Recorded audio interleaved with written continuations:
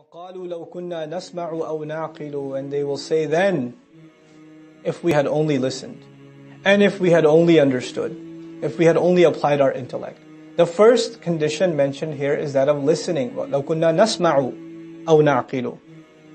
The thing of it is, this revelation, these messengers, they are of no benefit to a person until they're willing to listen. And only after listening will you consider giving it some thought. Right? وَلَوْ كُنَّا نَسْمَعُ أَوْ نَعْقِلُ مَا كُنَّا فِي أَصْحَابِ السَّعِيرِ. We would not have been from the people of the blazing, the scorching fire. فَاعْتَرَفُوا بِذَنْبِهِمْ. Then they'll admit to their sin. What is the concept of admitting to your sin in dunya? What's that called? Tawbah. Tawbah is when you admit to your sin in dunya. And when you admit to your sin in dunya, you get closer to Allah, yes? Where did we learn that already? Previous surah. Tubu ilallahi tawbatan nasuha. What's the opposite of that? Admitting to your sin, but when? In the akhirah. And tawbah means to turn back. Meaning we willingly turn back to Allah. On Judgment Day, you're turned towards it whether you like it or not. You're turned to face your consequences whether you have to read your book whether you like it or not. You have to admit your sins whether you like it or not. So what's the accomplishment now? And this admission will not bring you closer to Allah in akhirah. So Allah says, فَسُحْقًا. Now the word suhqan is actually akad. It's stronger. Aqwa min kalimat bu'dan. فَسُحْقًا لِأَصْحَابِ السَّعِيرِ. Out there, away and away, far, far away, in the depths away, for the people of hellfire. I don't want to hear them. Take them far away from here. فَسُحْقًا لِأَصْحَابِ السَّعِيرِ.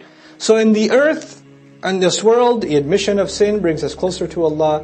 In the akhirah, admission of guilt, get away from here. It does you no good now. فَسُحْقًا لِأَصْحَابِ السَّعِيرِ. إِنَّ الَّذِينَ يَخْشَوْنَ رَبَّهُمْ بِالْغَيْبِ. No doubt those who feared or were afraid of their master in the unseen, in private, bil-ghaib.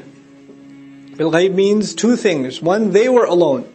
So this is a fear of Allah wasn't a public display for them. Like in front of each other they're acting decently, but in private they're somebody else. That's one meaning of bil-ghaib. When nobody else can see them, they have fear of Allah. The other meaning of bil-ghaib is يعود إلى الرب.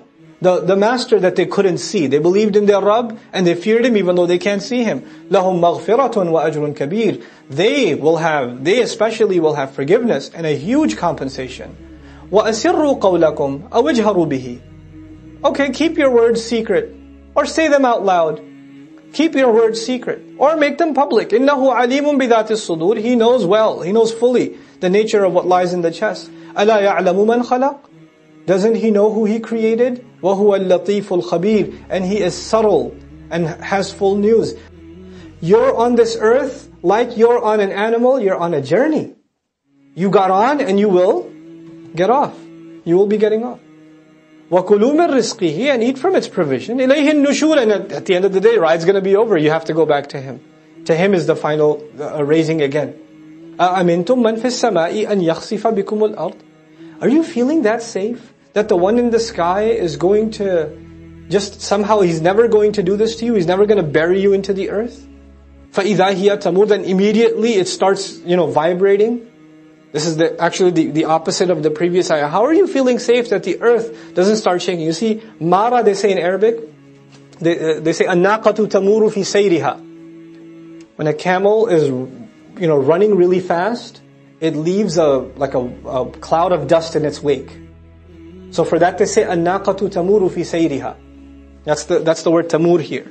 مَارَ الشَّيْء يعني اهتز. It shook violently until it tipped. وَمِنْهُمْ مَنْ خَسَفْنَا بِهِ الْأَرْضِ.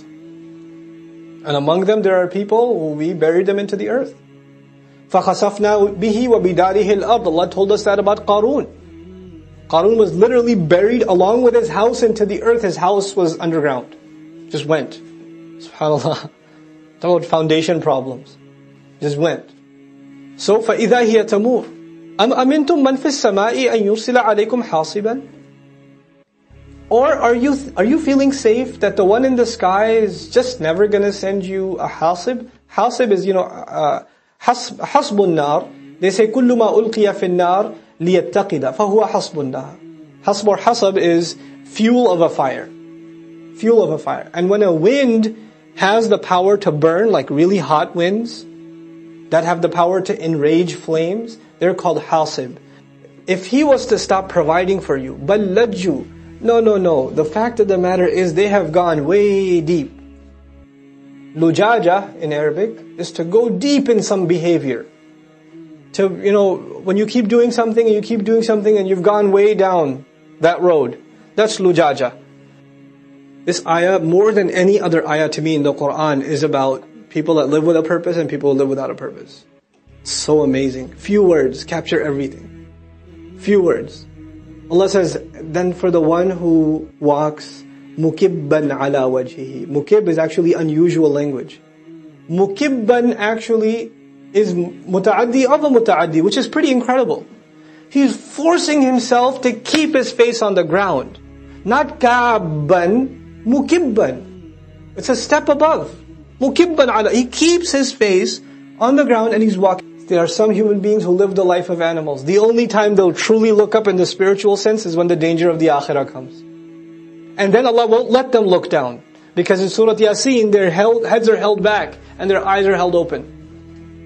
They're literally held up like this. SubhanAllah. But now Allah talks about a person whose head is down. What does that mean? The only aspirations, the only goals, the only activities, the only engagements this person has have to do with dirt. They have to do with this world. Either they have to do with pleasure, or they have to do with wealth, or they have to do with status, or they have to do with, appetite, something. But something on this earth. This guy lives his life facing the earth constantly. Mukibban ala wajhihi. And ala wajhihi idafa. Because mukib already means ala wajhihi. Already means upside down. On his face. But he keeps his face down. Is this person more guided? Amman yamshi sawiyan, as compared to the one who stands up straight? Balanced. Ala siratim mustaqim, on a straight path. Now imagine somebody's going out, they don't even know what's ahead of them. They don't. What dangers, what obstacles, they don't know. At least someone who's looking up and looking ahead, not only do they know what's right in front of them, they also know what lies ahead. They've got a good picture of what lies ahead. This is the life of someone who has a purpose. They're heading somewhere. They know where they're going. Somebody with their head on the ground, they don't know where they're going. You and I have to have a really clear picture of what we're trying to accomplish and why we're trying to accomplish it. Not just goals for the akhirah, goals for dunya too. What am I going to do for deen while I'm here? قُلْ هُوَ الَّذِي أَنْشَأَكُمْ وَجَعَلَ لَكُمُ السَّمْعَ وَالْأَبْصَارَ وَالْأَفْئِدَةَ. Tell them, say, He's the one that brought you up. He's the one that created you. Insha means creating out of nothing. Also means to build up, to rise, to make something rise. These things, sama', absar, af'ida. Why? Because first you hear. Remember, قَالُوا لَوْ كُنَّا نَسْمَعُ. What is the path? And once you're on the path, you walk on it with your eyes open. Then you walk on it with your eyes open. And then finally Allah mentions the heart, because it needs to stay strong on this journey.